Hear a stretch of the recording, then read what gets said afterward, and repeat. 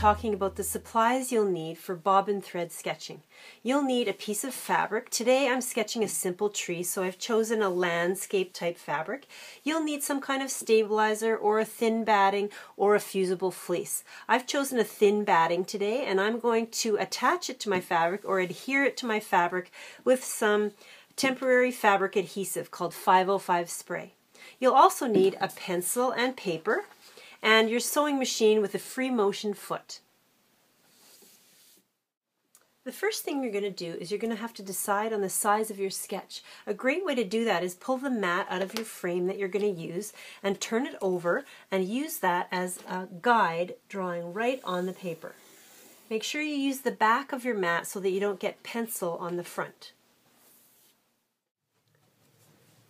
The mat can also be a great tool to determine where you're going to place your tree design on your fabric. You can move it around to decide where you want. I like a touch of green in the bottom, so this is where I'll place it. Then you simply draw a line and cut around. Once you have your fabric cut, you'll have a base for your design.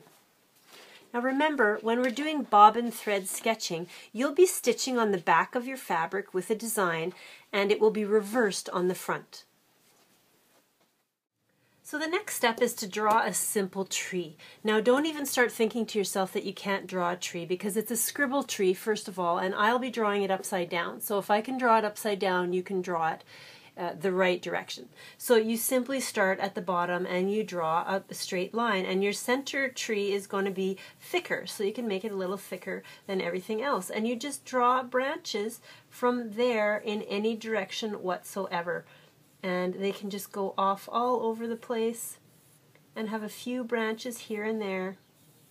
You can make some thicker branches going off in different directions. And remember, if you make a mistake in your drawing, you can erase it, fix it, do whatever you want, have any kind of tree. It doesn't even have to be perfectly symmetrical.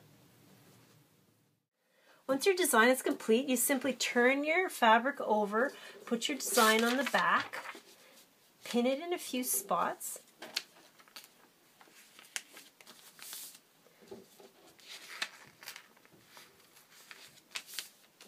and you're ready to go.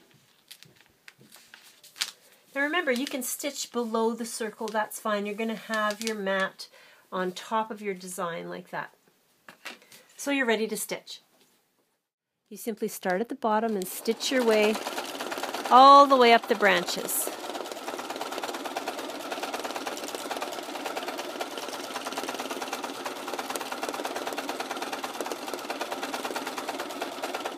Now it doesn't matter if you stay exactly on the branch or if you stray off a bit. Your final design will only be in stitch on the reverse side. Now you can either just stitch the outline of the tree or stitch the entire tree in bobbin thread, but either way, when you turn it over, you'll see your design and you can decide if you want to fill in some more. I love the way my tree looks, but my thread color is too close to the color of my fabric, so I'm going to add more color with a darker brown variegated thread.